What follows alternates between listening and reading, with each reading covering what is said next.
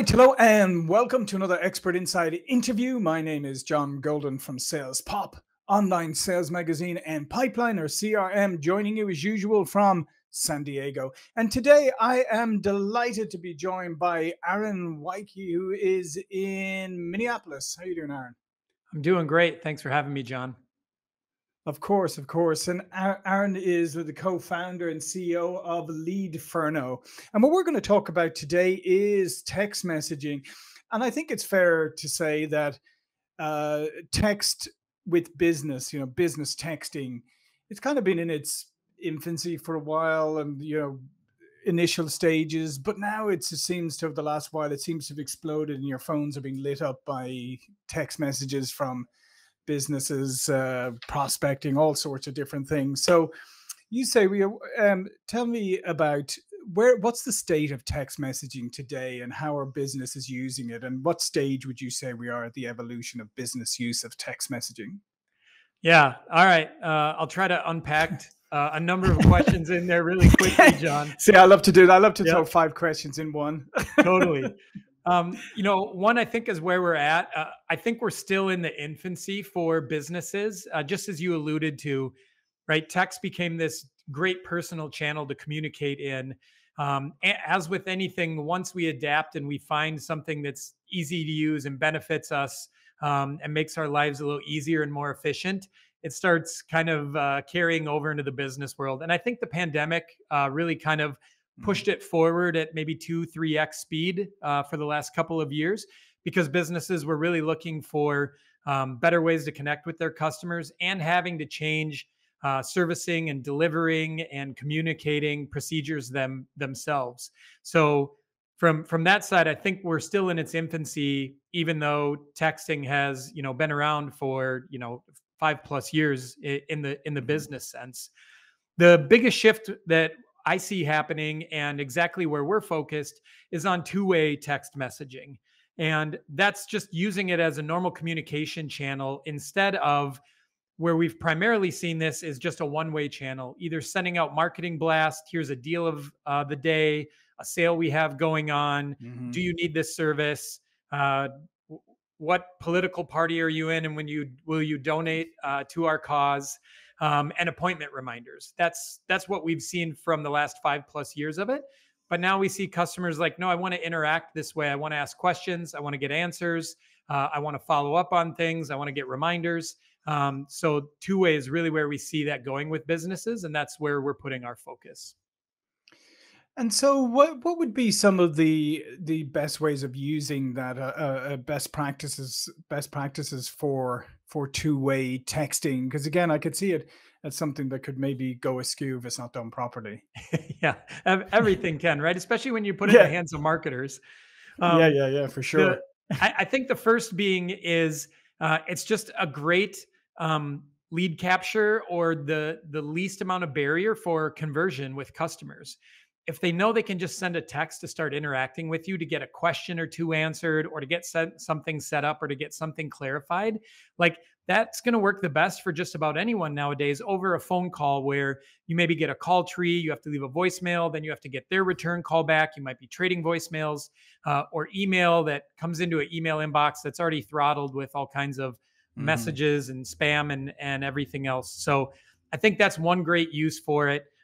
We feel so much that way. We integrated into what's easily called like a web to text widget. So you can start a text conversation right from the website, desktop or mobile on a business, and start asking those questions as a consumer, as a prospect, to be able to get answers and start establishing if this is a business that you want to work with. So I think that's one of the best uses for it. It's easy, it's familiar, it's trusted, it's a super low barrier to convert lurkers to leads on your website. And after that, then a business has a lot of options to how they can adopt this into their process as a great utility feature to make communication easier for that customer, to get reminders on an appointment or delivery, get clarification, reach out with any additional asks before that service time or delivery time or whatever else is going on. Hmm. And then lastly, at the end, follow up. How did we Yeah. do? Are you satisfied now that we did this service a week ago? And then a step further, would you be willing to write us a review because you were satisfied and we did a great job? So definitely a lot of uses. And all of it just really centers around how do you make doing business with you easier for your customer? Right. Yeah, no, it's really interesting. And the thing you just mentioned there is the web to text widget. Why would that be? Why is that better even than live chat on your website? Oh, now I love that question. You're allowing me to get up on my soapbox.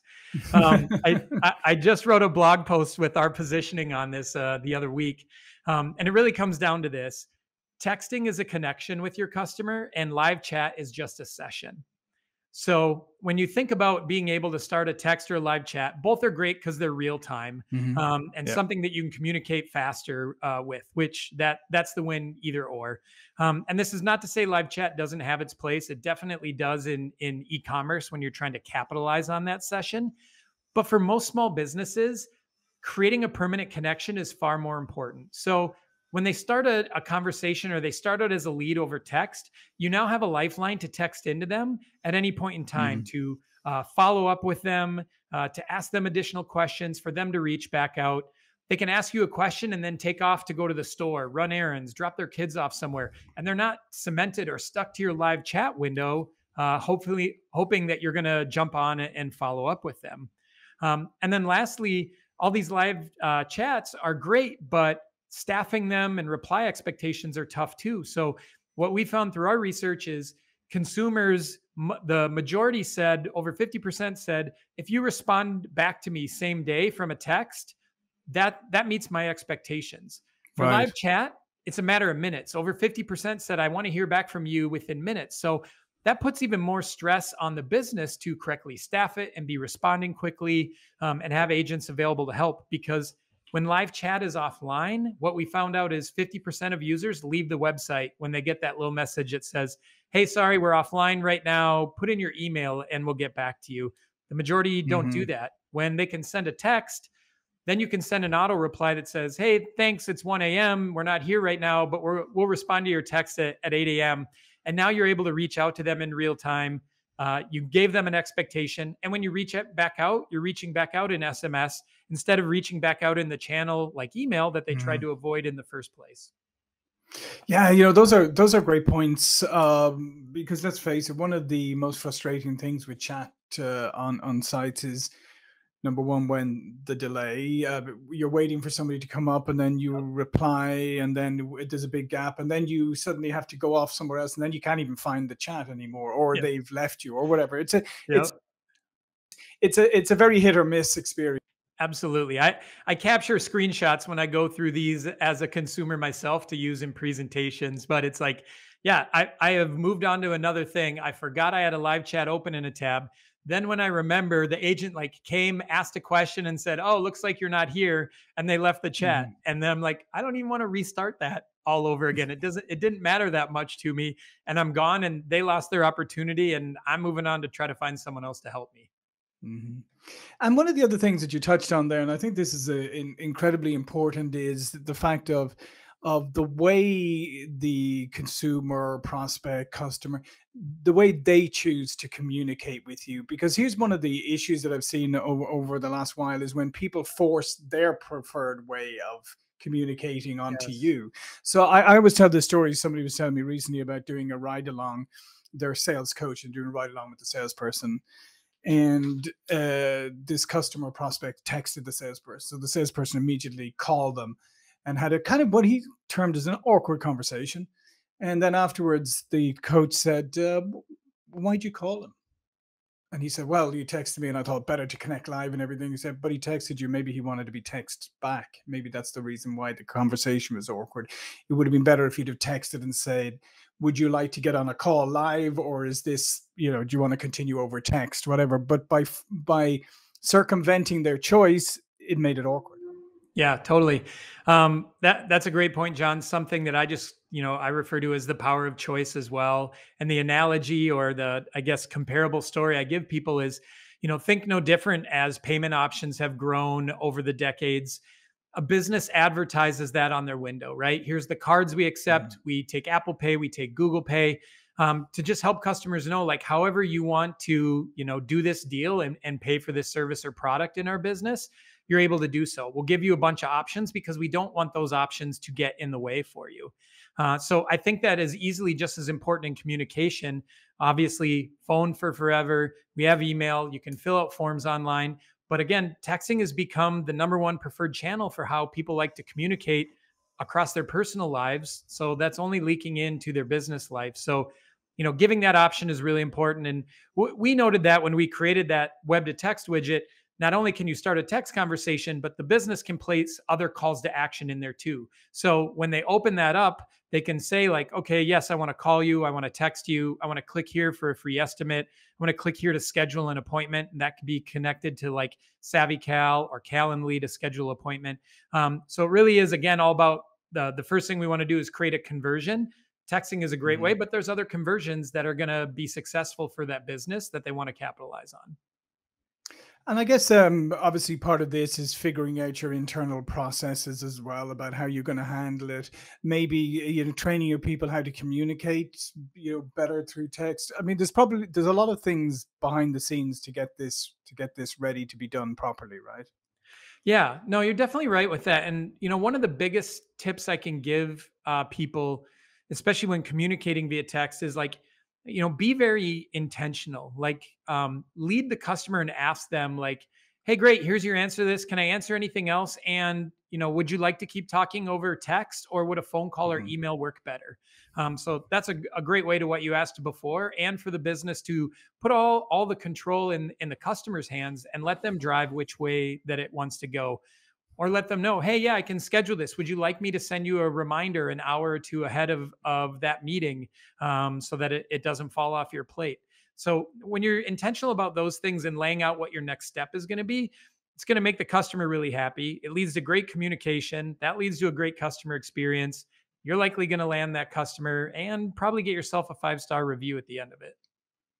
Yeah, because what I like there is the way that it's polite, it's giving choices, it's asking permission, it's not being presumptive, and as long as you follow that. The other example I always love is the car dealerships when they say, "How would you like to be communicated with?" and you select email, and then they phone you immediately.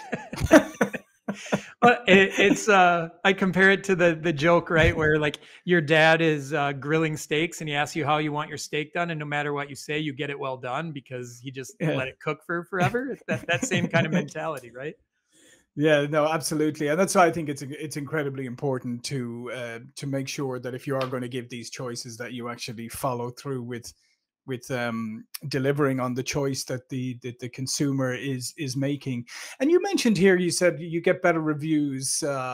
Explain that a little more, because I'm sure there's that's piqued people's interest to hear that you can Yeah. get more and better reviews if you're using text. Yeah, so I have a little bit of an unfair advantage in this realm. Prior to starting Leadferno a couple years ago, I was partner and CEO at a reputation management product that helped generate online reviews and collected customer feedback. Mhm. And we worked with over 25,000 businesses globally. And so I got insight to millions upon millions of reviews. And it was amazing to me. Two of the biggest things that bubbled up in both 1 and 5-star experiences were communication and expectations. Those are the things that made or broke experiences so often for businesses. So after we sold that company and I was, going through a lot of ideas that I'd had on what to start next, this one definitely popped up. And one of the things that I loved about it is it just contributed so heavily to a great customer experience. And what we see is when you have great communication and when you make it super easy to work with you as a business, like, good or bad, that is such a differentiating factor. There's so many products and services that have such little difference in them ultimately when you get your hands on them or you receive those. But how they're given to you, how you're communicated with, what kind of expectations are set and followed up on, like, those are the make or break, right? That's when people start talking to you about the difference in brand and the difference in customer experience. So when you're great from the very start at making communication easy and fast and on a channel that they want to, and then you use that to continue to exceed their expectations and make it easy and make doing business with you easy, Then when you get to the end and you're smart and proactive and you ask them for feedback and you ask them to write an online review because you know you've done a great job, you're doing it all through this channel that's made it very easy for them to communicate. They're more likely to leave that review, and they're more likely to leave a great one because they've been impressed with how you've handled things and communicated at every step of the process. Yeah, you make a great point there, because I think the easy to do business with, this is something that I think not enough companies really look at. I always tell an anecdote. I ran a company a number of years ago, and a couple of companies for a parent company, and one of them, uh, great product, people loved it. When I took over, I went to see the biggest customers, press the flesh and all that stuff, Yep. and they kept all telling me, "Love your products, love everything about it, but you're really hard to do business with." And that shocked the company when I came back with that feedback, and I said, guys, I love you. They just find it really hard to work with you. So what are we going to do to fix this?" And I don't think enough companies actually take an external view or even get the feedback to figure out. They probably think, "Oh, we're giving them all these options. We're cool. We're easy to do business with," but it's not always the case. Yeah. I mean, my opinion is your product has to be so absolutely incredible or differentiating to make up for if you have bad delivery and communication with it. But on the flip side, you can have a very adequate product or service, but if you do a great job at communicating and following through on that process, it seems like you're leaps and bounds different than the next person that's offering it. So it's like I look as a business like find your easier wins where you can. Now that said, communication is hard, right? Like I love the statement of like make communication easy for your customer, even if it's hard on you. And I think Yeah. that's really hard for some business to adapt because you might not be a texter or a messenger yourself, and enjoy communicating that way. You might be someone who wants to get on the phone. And so you really have to work around and get a little bit more comfortable. That said, I tell people all the time when they start using our product, we see implementation from A to Z. So some people use it to the first question to be asked, they answer that question, then they say, "Great, can we jump on a call? Can we make an appointment?" They try to move them to a medium that they Mhm. like to, while still giving that customer some choice, as we talked about, all the way down to the ones that say, "Okay, this is so much easier because my service team can handle 20 text messaging conversations instead of just one phone call at a time. So we want to move as much as we can to text instead of phone or email." So in those realms, like there is some flexibility, but yeah, the main point is like, man, just make it easy for people. You'll see the benefits, even if it's hard for you to change gears or get used to a new medium at first. Yeah. And then just finally, in terms of people actually working with text, I mean, as you said, I mean, it's come from personal use and all of that. That's where most people's background is. So somebody might communicate with a ton of emojis. Somebody else might use acronyms. Somebody else might only use single letters for the. I mean, there's so many different ways that people communicate through text. Um, are there any is there any right way of doing it, or is it just the way that works best for you and your customers? Yeah, I definitely think because it has a business angle to it, I definitely think there's a right way to do it. I would adhere Mhm. to more of professional communication than answering questions with emojis or acronyms and things like that. So I definitely keep it to that level, but then also respect that text is a very personal channel. So doing small things like just adding your name to the signature when you're talking with them, so they're reminded of the person who they're talking to, because they're talking to a business and a business line. But if you're constantly signing your name, let me know how else I can help. Thanks, Dash John. Then they know that there's a person on the other end that's taking care of Mhm. them, and that helps humanize the experience. And then most businesses, I think, do a pretty good job these days in being a little more in touch with what is the personality of their brand, right? They're already kind of putting out content on social channels and Mhm. other things so they understand it. But I definitely, business communication, still be personal. And as I alluded to earlier, like kind of go the extra step. There's almost room in every single reply to outline a next step or ask a question on what's going to happen next, what the customer wants next, an option that they have. So when you take that kind of care with it, you're just making it really complete communication, instead of as fragmented as some of your messaging might be with a good friend or a family member. Yeah, no, I think those are great points, and I would always err on the side of being professional. And if however the conversation goes from there, but definitely err on the side of communication. I love that idea also about, making sure you know who it's coming from, because I get them all the time where it's just a number, and I Yeah. have to kind of vaguely decipher through what they're saying, trying to figure out who exactly it is and why they're texting me. Yep. And you get into things too, like we have a lot of, right? Think of our product as like your texting app that you use in your personal life, but then we have a bunch of like business features layered over the top of it. Auto Hmm. replies, save messages that you can send in 2 taps that are hundreds of characters are already written out with questions, links, answers. So a lot of time saving features. But another one of those is being able to transfer conversations between one team member to another. So if you're helping someone and you somehow surface that someone else on your team is better equipped to help them because of expert knowledge, it's a specialty of theirs, or it just fits within your process, Hmm. then when you transfer them, they know that they left Aaron, and now the next person jumps on and be like, "Hey, this is John. Now I'm our expert with ABC, and I'm going to be able to help you with this now." So it's really helpful from that experience, even knowing that they're passing from one person to another and being given, very valuable and favorable and personable treatment by that company. That's just going to show up as a win as well. Yeah, no, absolutely. Which obviously means you need to map out your processes and make sure that you have all this set up. But this is fantastic. Listen, thanks so much, Aaron. All of Aaron's information is going to be below this video. But before we go, please do tell people a little bit more about you and Leadferno. Yeah. So, John, I'm a 20 plus year digital marketing technology addict. I ran agencies for 15 years before getting into the software side. As I mentioned, my last company, Gather Up, we took that and grew that into something that was worth selling and being acquired to another company. And now, yeah, Leadferno. We're highly based on education for sales. So if you go to Leadferno, click on our blog, you're going to see a lot of studies and research that we've done, all kinds of how-tos, use cases for texting, ways to think about it. At the end of the day, we just want to help you unlock how helpful of a medium it is, and show you all the ways you can use it. We think you'll stumble upon some great use cases for your business. The simple way when people ask me, who is this great for? I always say, if answering a couple of questions might earn you $100 or $1,000 sale, you should be looking at this because it just makes asking questions and communicating easy. So leadferno.com. And you can even text us and ask us questions from there. You might get me answering them. It'd be great to talk and interact with you. Yeah, absolutely. And listen, I would encourage people go check out leadferno.com. As I said at the beginning, this is kind of a new area for a lot of businesses, a lot of people. I would actually encourage people go talk to the experts, because it's probably a few rat holes you could disappear down if you're not careful. Absolutely.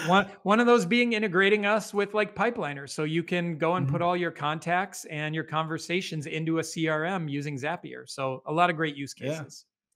Absolutely. Great. Well, listen, thanks, Aaron. Thank you for watching and listening, and I'll see you all again soon.